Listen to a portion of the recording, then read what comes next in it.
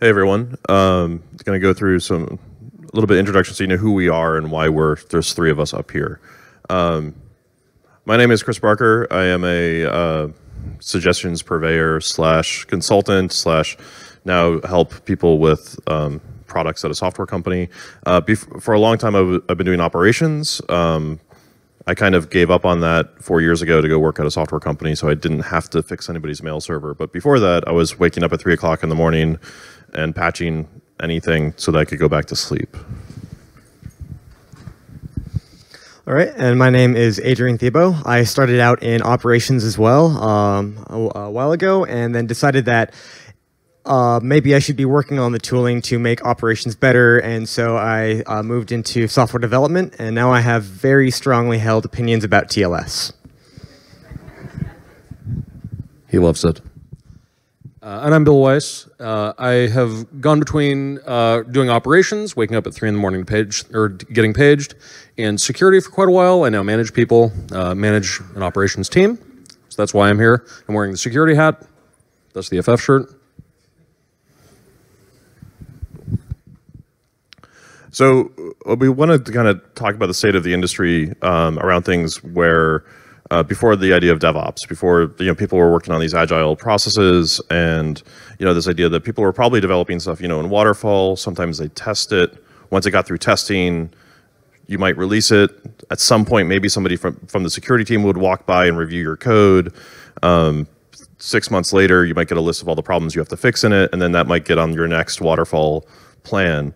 And what this really ended up leading people to is the fact that you really just were working with one continuous tire fire all the time. Everything was burning, everything was terrible, everyone hated each other, and there wasn't really a lot of cooperation or communication or collaboration on this. So DevOps, hopefully you all know about it, or Agile. Agile's a thing, or just collaborating, working together. Means that we are, the dev and ops team is working together, we develop, we test, we deploy, maybe we have a continuous integration system, continuous delivery, but maybe not. Maybe we just work together and actually talk about what we're doing. We write software fast, which is great. And the devs are on call in some places, so they actually get to fix the software when it's broken, or they know when it's broken, they know what production looks like. Maybe you're doing TDD, whatever. Everything's great. We're all happy, we're friends, all's great. Except, of course, security doesn't see this because they're still, living in a world where everything's being released. Now, instead of a release happening every 6 months, it's happening every 5 minutes. There's no way for them to keep up with all of the releases that are happening. And so while everyone else is having a good time, the security folks end up seeing someone just going through, leaving a trail of fire with everything. Now they're launching stuff in AWS. There's a thing called security groups that they may or may not know how to use. They're using just AMIs or Docker containers that may have 0 days in them. Nobody's really auditing any of this stuff because now all of these fast collaboration tools aren't really working with any sort of focus on like security. They're still kind of out of the loop. And so, what's kind of the problem here that we talk about? And there's the way we think about it is there's kind of structural misalignment. Everybody in different teams have different priorities. Somebody who's in development, the thing that they have to do at the end of the day is different than the person in operations and the person in security. They just have different priorities. And that's going to influence how they see the world, how they interact, and how they look at, just how do they interact with each other as a result. Now, for developers, our job is to take product specifications and frequently caffeine and convert that into functional software. So my goal is to get some information, get a design, and start cranking that out functionality. And I'm trying to work efficiently. I want to ship code in a timely manner. I want to build new and interesting things, and I don't want to have to reinvent the wheel. I want to use off-the-shelf libraries where possible instead of having to implement some new existing functionality over and over again. But this focus on just getting things out the door and just getting things functional without taking consideration like security or threat modeling or the fact that maybe I shouldn't do raw interpolation of information into SQL queries. This approach leads to a lot of fire. And as someone who's sitting here working on the operations side, I pretty much want things to really just stop being on fire. I mean, like, I'm the reactive person. My job is usually I'm the responsible one for the thing running in production. I end up getting the software at some odd time, and I'm not just dealing with my development team's code. I'm using some vendor's library. I also have to have some tools locked into it, some other compliance or security requirements have been feeling kind of they're forced down on me. And, you know, everything is kind of terrible anyway, so, you know, I'm probably running around patching some software when I can, and I have a backlog. I really just want things to stop burning. I'm going to take stability over features, which means that all the new things that Adrian wants to ship, I'm going to say no, because that's just another new product. No, you can't use this database. MongoDB doesn't really seem like it's a great idea. It's been proven. We still have some of their mugs in the office. They're the most stable thing we've had from them. They haven't sharded. Sorry. And, you know, I want to minimize unscheduled work because I already have a bunch of stuff I need to get done. And, like, having that interruption, getting paged, that's going to reset my day so I can actually get my backlog done. So most of the time, though, it ends up I just have to do my best to kind of curtail the fire. I end up kind of standing around and watching, well, that's that way. I have a cron job. It's going to restart that server every 2 weeks because that's the best I can do right now. No one's noticed.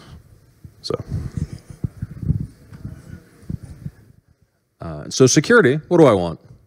I really want things to just not change because then I can actually figure them out, right? New features mean new attack surface. People write new code and there's horrible libraries they use and they forget to update a thing. Stop that. just ship the software that we know is secure and great. I'm good. Except, of course, new OpenSSL, ship that right now. Patch, change. Please change that right now. But don't roll out any other features, please, because I know you. Catch me. So the idea behind this is that actually trying to get ops, dev, and sec to actually do what we call share the love, actually working together in some way. Some of the ideas is doing things like team rotations and ride-alongs, so that somebody who is from the security team spends time with the development team to understand why their priorities are what they are, to actually kind of build some empathy in there. There may not even be putting in QA folks or all of this notion, but again, so people are starting to build some sympathy with each other. Ideas, anybody who's working on the product, you also kind of go through the idea of getting security training and things like actually attending conferences like this, even though if you're an operations person or development or in security, just being able to actually understand the workflow. What we've seen from talking to people about this is the three of us up here talking about this from 3 different perspectives is really the first time anyone's actually gone out and tried to actually address the fact that having a developer, an operations, and a security person working collaboratively is new, and that hopefully we shouldn't have to be doing this talk in a year because people will be doing this. And some other components around this. I'm going to talk for a second about how, as a sysops person, how I can kind of handle this first. So emphasis is use config management tools. The idea of, just for the fact that I can share out how my servers are configured to both my security users and to my developers means that there's actually transparency in how a system's set up. That allows them to actually see how the infrastructure is being built for them, how they can influence changes if they need to, and kind of minimizes some of the blame game. I can actually say, look, this is how SQL is released on your system. This is how the firewall is configured. This is how the system is going to be built for you. By doing that, that also allows me to shift to this kind of cattle model of how I'm managing my systems. If I can rapidly rebuild and redeploy any part of my infrastructure for a user, it means that when I do have to patch for OpenSSL, I can do that really quickly and then get that validated. It also means that I can get to the point where if we're in a security remediation area and a machine just isn't acting properly, we can feel pretty comfortable just taking it offline and knowing that we can get something else in its place really quickly. And part of this really allows us to then start from a sysops standpoint, bringing in developers and security people into the into the team and into the circle, so that when I'm talking about budget and planning and new infrastructure upgrades, this, devs aren't just surprised that, all of a sudden we have new hardware or new software that's available to them or not available to them because that didn't make the cut, even though they were planning to use that for their tools. And for developers, the things that we write are where security starts. You cannot hide vulnerabilities behind or timing attacks behind a web application firewall, for instance. So security starts with you, and this means when you're working on a new application, doing threat modeling, understanding who your adversaries are, what you actually have to deal with, and getting security engaged early on.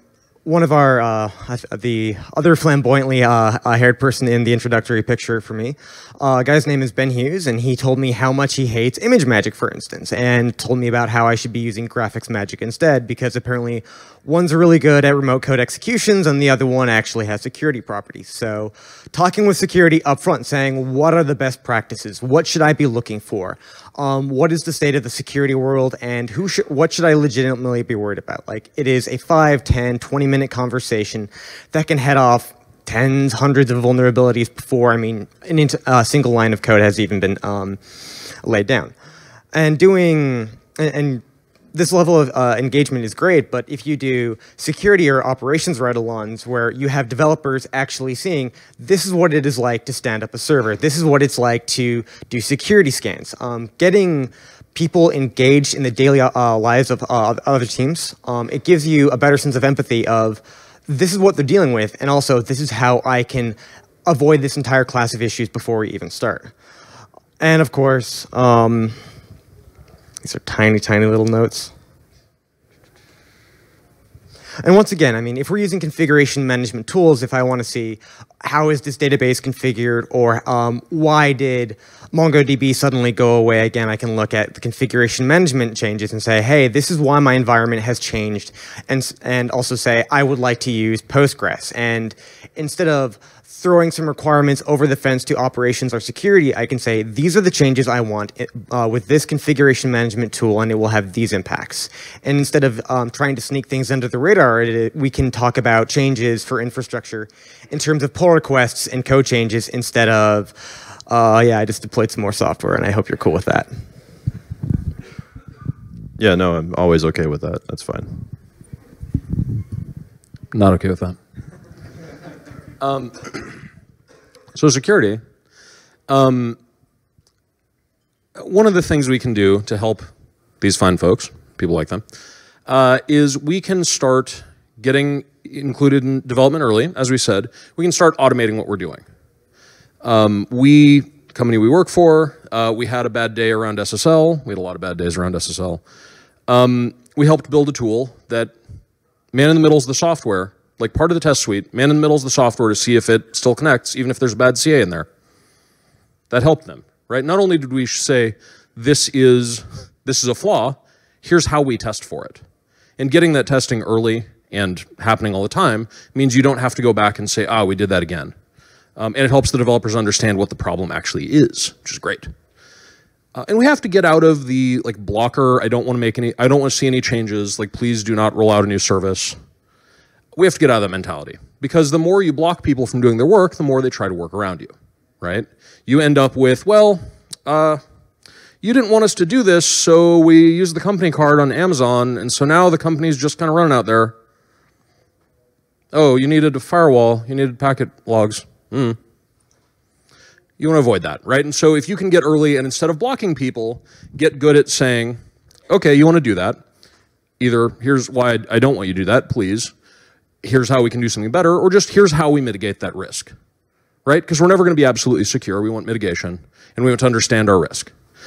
Talked to somebody at GitHub a while ago. You're supposed to say company names? I don't know.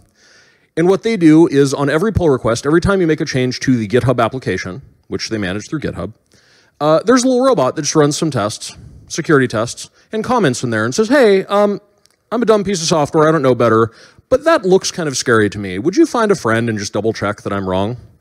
Things like, I see raw SQL in your commit. There should never be raw SQL in your commit. You're writing a Rails app, please stop that.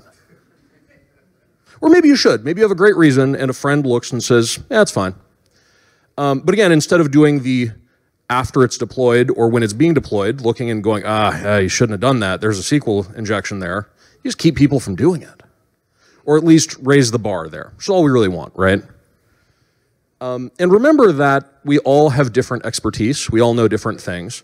And so the devs don't always know about timing attacks. They don't always know how to do SSL right.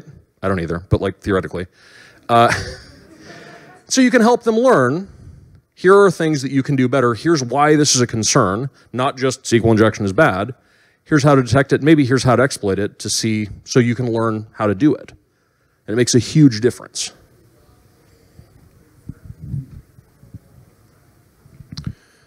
One of the ways that we've seen that also works with us and have been looking at implementing where we are is the idea of building in part of this to kind of, as a practice around this, is doing things such as threat modeling exercises. There's a book out there called Threat Modeling, and it has the escalation of privilege card game, where you literally get to go around and play a card game with a whole team to then actually do the threat model against an application or a service or one part of your component. That kind of shared group activity between different people helps expose the things that Bill was talking about oh, well, you know, what happens if, you know, you have a SQL injection or a remote code execution vulnerability where, you know, this certain strings are just going to be executed. Okay, well, let's go through all of the parts of a product where we process strings and where a user could then put that data into. And then you really, at the end of this, you then realize, crap, we just made like 50 tickets, which is great, because if we haven't shipped the software yet, then that means it's 50 tickets instead of 50 CVEs that we have to then do afterwards. Or, you know, worse, an actual active exploit as a result.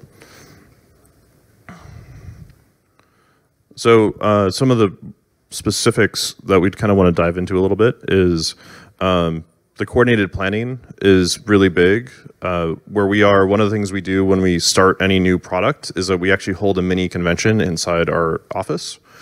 So that we literally have SMEs from around the company who, literally anyone who just has strong feelings about it. You know, people who are very interested in this tool, and everything from our services engineers who have to go out and deploy it for customers, to our support staff, to our developers, to our own sysops teams participate in these. And they work with the product owners to actually get an understanding of around this. And the idea behind this is that the product team can build a ton of content from these conversations, and then start their sprints, start breaking all this stuff out into agile workflows, and then be able to ping people later on and say, hey, so I remember that you had really strong feelings about how we handle strings. Can you go take a look at this code? And it's not this random like person talking to you because you just spent 3 days hanging out with them, whiteboarding, working collaboratively, and kind of going through user stories. The coordinated planning we've seen has worked really well. It also kind of helps, again, building that shared kind of activities with people that make it go stronger.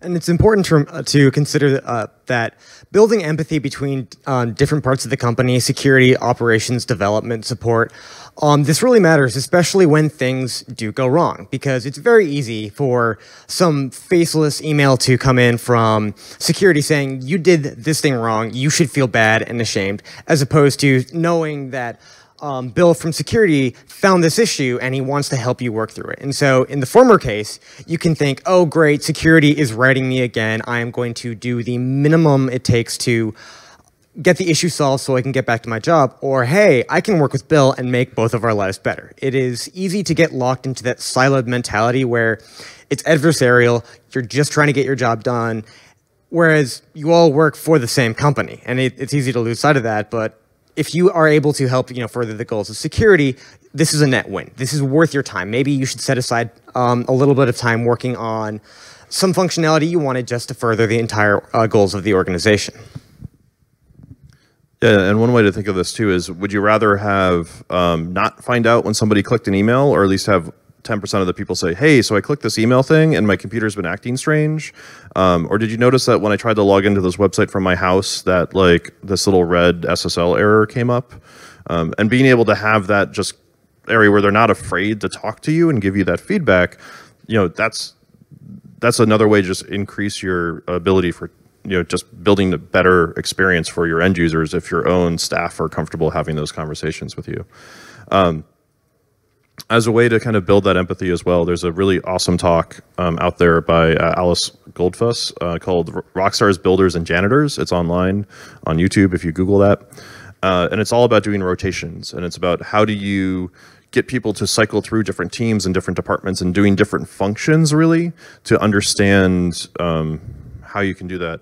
And there's a lot of great data in there about how that as part of a way to help burn down tech debt and go through those backlogs actually helps just overall, saving money, which means that you can spend it on things that you would much rather be doing, like going to cool conferences and, raises instead of just trying to pour water on a tire fire. And I think it's important to say that when we're talking about that, coordinated planning, right? You get together and talk about the product. You as a company need to be willing to actually do what you said you were going to do in that. I've been places where you have a big planning meeting and people can bring stuff up, and then 6 months later it's like, hey, didn't we say we're going to do this thing? Like, that didn't happen. You burn a lot of confidence that way. You want to make sure that the planning is partially to get everybody's input, but also to get on the same page about what can we actually build? What can we do? And what are we going to do?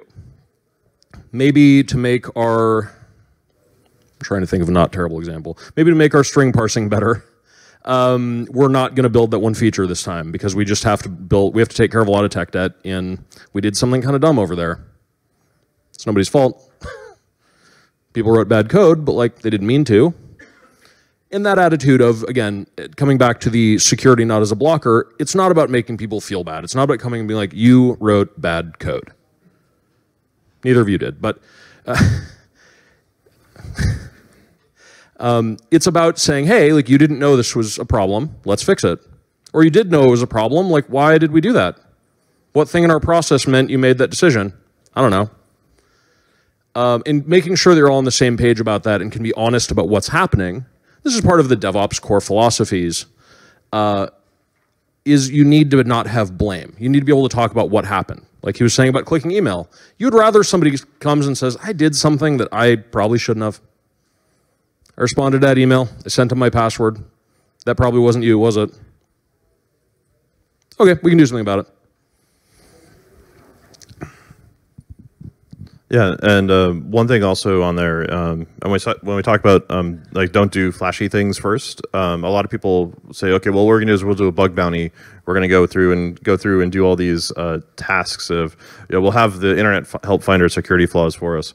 And if you're at an organization yet where you don't even have a security team that's really started doing this stuff, you're gonna end up spending a lot of money on things that if you had actually took the time to get your internal teams working in this collaborative fashion, you end up eliminating a lot of the low-hanging fruit, so that then you can get to the point of saying, hey, let's do a bug bounty, let's go actually open these up, and then start doing these sorts of higher level kind of scans and pulling in the community for that. Because if you don't, two things are going to happen anyways. One, you're going to get hammered with a ton of new bugs that you're going to have to fix, and no one's going to be happy because the people that are going to have to coordinate on this stuff are going to have this massive influx of new work, but they still have the old model of working on them. So it's just going to be a terrible experience, really. Versus, okay, well, we found out we've worked together as a team. We eliminated what we thought were 70 things that were problems, and then which all would have been found by a bug bounty. And so now we only have to deal with 15, but we got really good at fixing them because we had all this internal practice to then be able to find an exploit and run through the exercise to find a remediation for it. So every DevOps talk talks about, DevOps is about culture and practices and collaboration, and it's not about tools, but now this is the part where we really spend a lot of time talking about tools, because that's apparently what every DevOps slide has to have. Also, a DevOps slide has to have a cat photo. We'll get to that. So some of the tools that we're talking about. Bill had already mentioned the scans, pull requests for bare SQL, really building security into your CI pipeline as part of how you want to build things out. So that way, as your code is going through the process, you can just automatically scan it and make sure that you're not going to ship exploits or have any regressions in security. Having things like automated testing to just validate every type of cipher that your application is going to use for SSL just helps eliminate somebody just saying, hey, so, I decided to upgrade to this new library and I forgot to, change the config file. So we're still allowing poodle to happen. That's actually a really good point. So how many of you are dealing with software development, use SSL? Do you really know if you've fixed Heartbleed or if you're vulnerable to Heartbleed? I mean, have you checked recently? Like, that's a real concern, and it's easy to regress. And once again, Heartbleed was a fairly small, silent vulnerability. So without checking, that could just regress at any point. So having this nonstop checking is very valuable. Yeah, and as we said, there's also infrastructure as code changes. One of the things that we've seen is being able to just rapidly test the changes to your infrastructure as well. So taking your infrastructure code and putting it into a CM tool.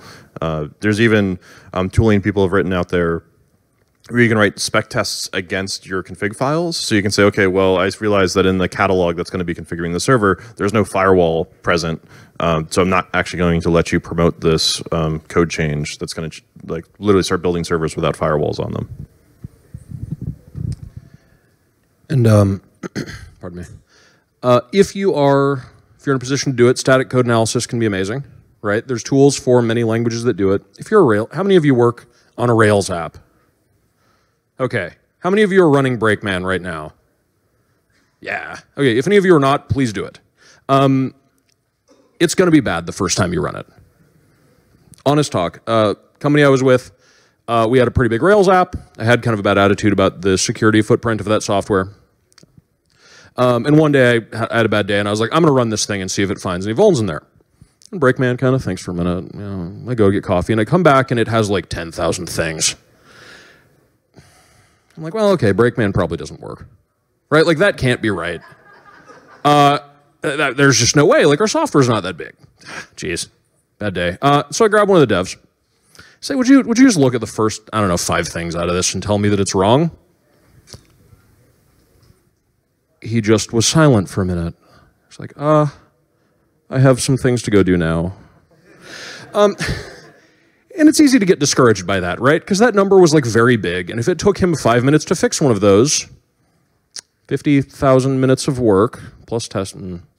But the good news is you build that into your CI system. You just want the number to go down, right? Down and to the right. Do we have fewer bugs this time than we did yesterday? Great. Are we fixing the big ones? Good. And you will have that experience if you have existing software with any of that kind of suite. If you run Veracode, for instance, right? On an existing C app, it's going to be like a really bad day. You're going to just find horrible things in code that you thought was good. It's not good, because code is terrible. All software is terrible. But it's okay. You will make it better. And just seeing that and all agreeing that you're going to make it better, huge win. Should I keep going? I'll keep going. We were talking about testing SSL, right? You have a monitoring system, right? Those of you running a SaaS, you probably have some kind of monitoring, sites up, sites down. Okay, great. That same system could tell you if you support SSL v3 again, right? Probably want to page somebody. If your software just sprouts some SSL2, nope, get up for that. That's a problem. Do that in test as well, so you don't get woken up just because you pushed a bad piece of software, but maybe do that in Nagios or whatever you use. Hopefully something better. You have new ports. You have a web server, right? You're SaaS. You have a website. How many of you would know? How long would it take you to know if that server started listening on another port? Like the internet can suddenly connect to port 445 on your server, or MySQL, or whatever. That happens, right? People make mistakes with firewalls. You install software in the wrong place, like whatever. If you can't detect that, you're going to have a bad day, right? You're going to. How many of you work on Mongo, by the way? Before we keep ripping on it, anybody? Sorry, let's talk afterward.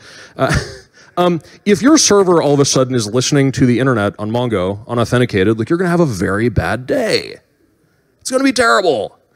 And if you catch it and can fix it fast, maybe not, but if it's just a couple weeks and then somebody emails you and goes, Did you know that your customer data is like out there on Pastebin? Well, you're in trouble. Yeah, and lastly on this, there's a DevOps survey. So we do work for a company called Puppet, and we do a DevOps survey.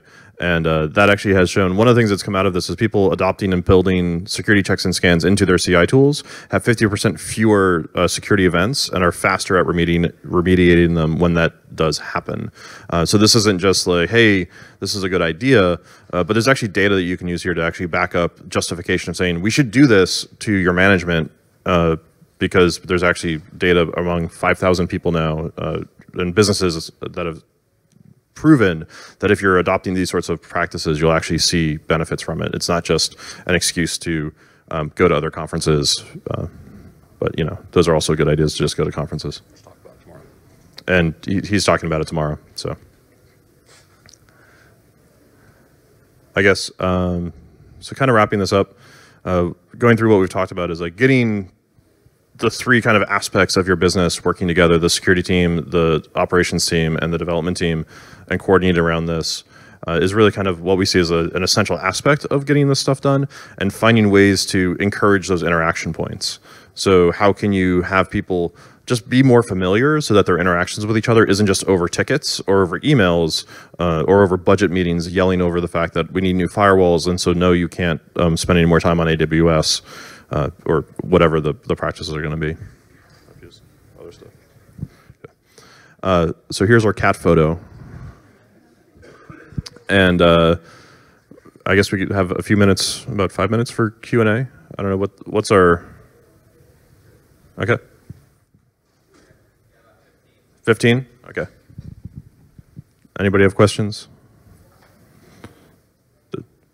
Sorry, one way in the back. We'll repeat your question.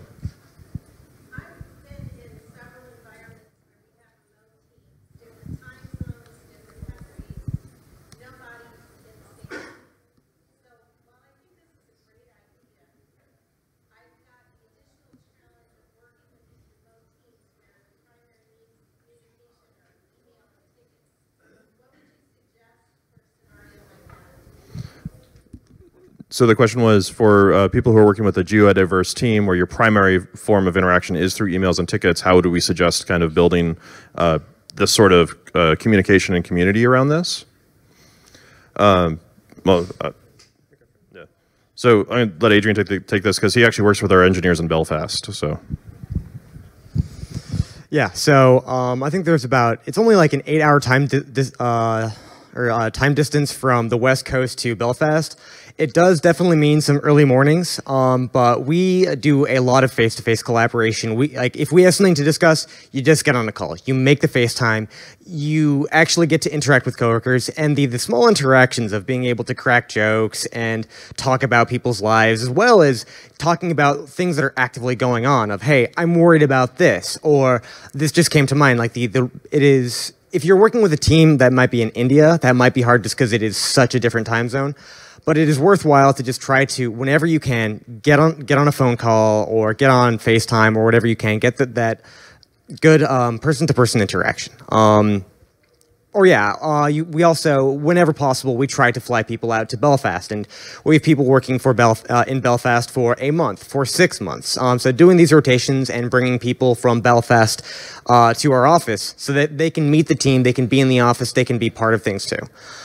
We also have weekly meetings where we talk about the state of the company and things, and we originally held it like Friday at 5 p.m. because that worked great when we were in Portland. And we've moved that to 9 a.m. to accommodate Belfast so that they don't have to stay up until 2 a.m. So I think they appreciate having their Friday nights.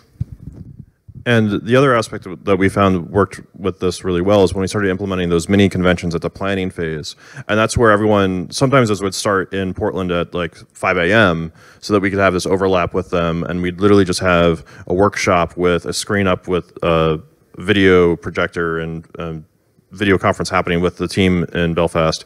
And sometimes, because it was usually 2 or 3 days, we try to align that with at least some of the team members coming to the Portland office so that we could actually, again, have this, at least, this week of everyone working together, and then going back to when it is going back to emails and tickets, they're like, oh, well, I know Ken like went out to here, or I know Elise, and we know how this works. We have to hang out. We got to show them around Portland, or got to go check out Belfast, and so you have this community that you're working with. And that connection is like, those conferences we really only do once a year. So sometimes teams only see each other in person once a year, but that's enough to kind of keep that communication going for a while. Yeah. And a thing I've seen work pretty well, if you're in, so it's easier for us because those conventions are 20 or 30 people. We can fly everybody somewhere for that. Now, if you had 20 offices and you have 50 people in each of them, you're probably not going to fly everybody somewhere once a year. If you can, do it, great. But if not, just having a couple of people kind of make that trip periodically gives you a little face time so that you know there's humans on the other side. It does lead to occasionally, Adrian is the only person that team talks to because he's been there, but that's better than not.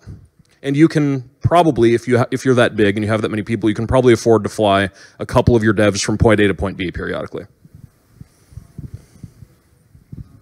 All right. And then we had, I believe, a question over here. Yeah, could you just go back to the beginning and remind us of who you each are and where? Sure. So I'm Chris Barker. I've been a sysops for a while. For about 8 years, and then kind of gave up on that, and then went over to working for Puppet on the software and kind of solutions engineering side. I'm Adrian Thiebaud. I started out in operations, moved into development, and now I specialize in SSL, X509, and all that fun stuff. And I'm Bill Weiss. You're killing me. Also of Puppet, I started as a systems programmer and then moved into operations, and then security, and now management, managing operations and security people. And as a follow-up, could you do a quick case study of how a big company might be able to start this kind of collaboration that has all the problems that you mentioned? I'm not saying who I work for. So saying like, could we, like, as in right now, do a case study, or just in the future, just talk about it, or? Yeah, just an example of how you could move in that direction. Yeah, I would say and just push all the buttons on here, build slides. Everyone really just wants to go look at the cat photo, so. You can keep answering So really what we've seen is people adopting DevOps and DevOps tools is really the space to start with. I would say is look at the talks and the areas around how do you develop these agile collaboration, and you literally look at how can you just put security as part of that, because right now a lot of those are like, well, DevOps is just for developers and operations, and really it's a big chunk of that is like, well, you just need to pull the security people into look at how much of that is those are the cultural changes. How do you minimize blame? How do you have stand-ups? How do you have these kind of blameless conversations? Those sorts of areas is really the starting point for all of this. Once you get those conversations happening, you can then start referring to the other areas of it. There's practices. This morning's keynote speaker mentioned the term rugged DevOps as part of that. Those are the other areas around like adding security as part of your DevOps practice. But really, it's kind of going into getting into the frame of collaboration. There's a great book on this by Gene Kim, which is the Phoenix Project, which talks about the idea around that. And then that's also based on the goal, which is just assembly factory line management philosophies as well, which is going back to the idea of everyone's job in the business is to make the business successful, regardless of if you're the security person or you're the developer or you're the operations person or you're a manager, because at the end of the day, if the business isn't successful, no one has a job, unless your job is to just close the business. But and I think, I'll come back to you real quick, I'm sorry. I think at a micro level, so if you're in a big organization, you can't make sweeping change like that. The answer is go talk to those other teams. If you're a security person, go to the developers who you're supporting and just say, hey, like, can I teach you about this thing we found? Or can I Can we do a lunch and learn about running capture the flags or doing buffer overflows or whatever works? Same for operations, right? Come and talk about like, here's what your production environment really looks like. All right, one back there and then I'll come back to you. What happens, obviously, if the three of you can collaborate and have, knockdown and beat down fights and argue back and forth about stuff, but what if the three of you is one guy? So the question is, basically, if you're in a small enough environment that you're all one person. I mean, the good news is the collaboration is easy, right? You do all of it. You do as much as you can, right? I think the answer there is you want to invest more heavily in automation to make your life not hard, right? If you are a one-person operation and you are writing the software, deploying it, testing it, hopefully maybe securing it some days when they don't give you another thing to do, automating some of that gives you some of that time back. And assuming that your management can see that and allows you that time to automate, it'll keep paying dividends every time. All right. How big is your security team as a percentage of your development team? Question was, how big is our security team as a percentage of our development team? 0. We have no full-time security people right now. We have people like Adrian, who are like a developer of security things. That as a percentage is...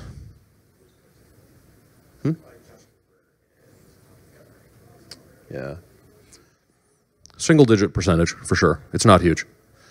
And I think most operations aren't going to, right? You're not going to have as many security people as you have developers if you're a development shop. It'd be kind of weird.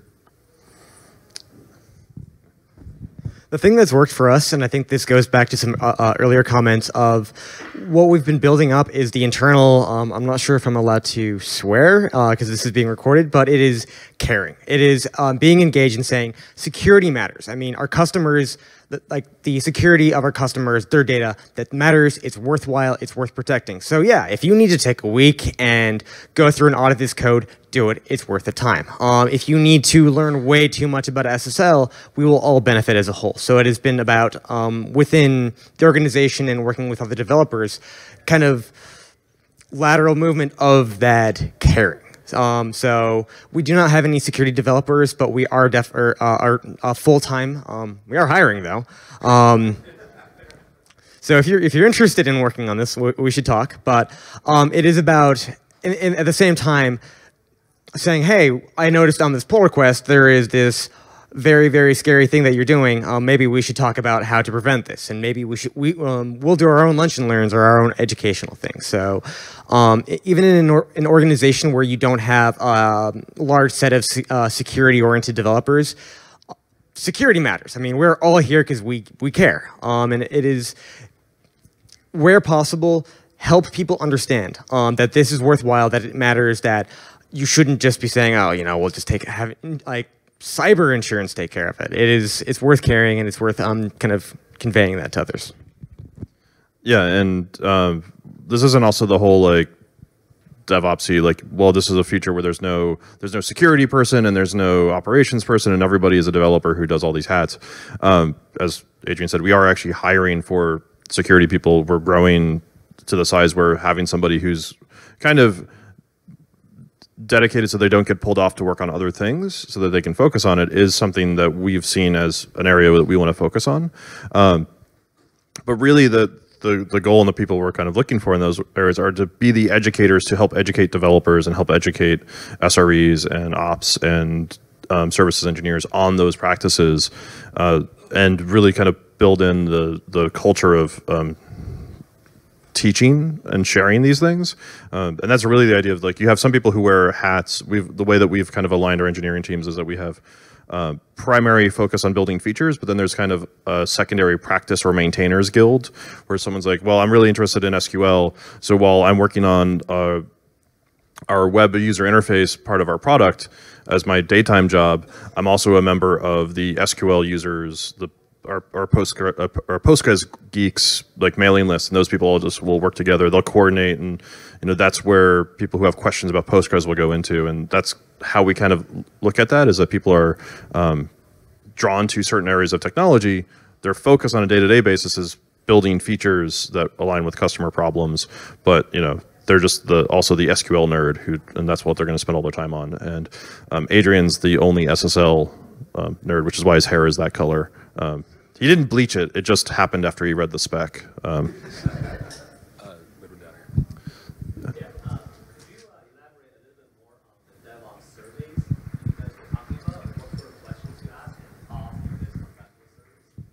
So you can come to my talk tomorrow about the DevOps survey. I think it's at 2:30. The DevOps survey is basically a yearly thing where we ask practitioners all across the industry, what kind of things, what of these practices do you do, and how are your operations? How frequently do you have outages? How long do they last? That sort of thing. And we collect all of that, and there's a lot of really interesting data in it, actually. Not to spoil the talk later, but there is a distinct grouping of companies that say they do like DevOps-y stuff and not, which maps pretty well to companies that have faster mean time to recovery and fewer outages. Turns out if you're doing those things, you're probably running a better operation. And that's not you're running Puppet or Chef. It's not like you're running the DevOps tools. It's your developers and operations are getting along and you're talking about value. We had one back there first. Last question. Oh, sorry. You're good. So let's go back to your role. Let's say just for the sake of my question, you are like dev, you are the ops, and you are the sec, right? And then you install a tool. So who is going to install the tool in CI? Is that the sec guy, the operation guy, or the dev guy? And then when that tool, let's say that it breaks, or you need to work on it because it broke your application or it broke your pipeline, who's going to work on this? Because usually it's really like a security that asks for things that they don't do much. And also ops wants the thing running, so I'm assuming that he will like mostly remove your tool if it's not working well, because like it's not as priority. And then the dev will say, please don't make me do any code change because of your tool. If it's not a security bug, I don't want to change anything. So who are you like mostly proposing on how you could tackle this? Okay, so the question, tell me if I got this right, was basically if security wants some tool installed in the CI pipeline, like who among us in our 3 archetypes actually cares about installing it, running it, maintaining it? The answer is somewhat it depends, right? Everybody, we have a strong belief, and you should, if you're doing CI, have a strong belief that it has to be green. If you are making code changes, they had better work, and the way you know they work is that they test well. We have a group internally who basically just manages the CI system. They're the ones who do the carrot and feeding of patching Jenkins 3 times a day. And, sorry, that was mean. They patch Jenkins, they fix busted Jenkins machines, whatever. In a different organization that could be ops, your devs had better care about it, right? They have to buy in on if this tool is worth running, that means it needs to be green. If it's red, figure out why. And your security people, certainly, if I'm the one going, you will run Brakeman and it will be green, I need to make sure it's not just wrong. Right? And so if it goes red and you, as the dev, come and go, I don't see it. I don't see what's wrong. I do need to have the time to go look and say, well, like I think this is the problem, or maybe the software's busted. It happens. The vaguely snotty answer to that as well is if you're using infrastructure as code, configuration management, you can say pull requests accepted. So if someone wants you to run Brakeman, cool, we'd love to see code that will install Brakeman and configure it and things like this. I mean, you have the democratization of your infrastructure through infrastructure as a code. And we have the moderator moving closer and closer. So yeah, it's with configuration management, you can. If you want it, you can incorporate it. Dev, ops, sec, everyone has that ability to. Thank you.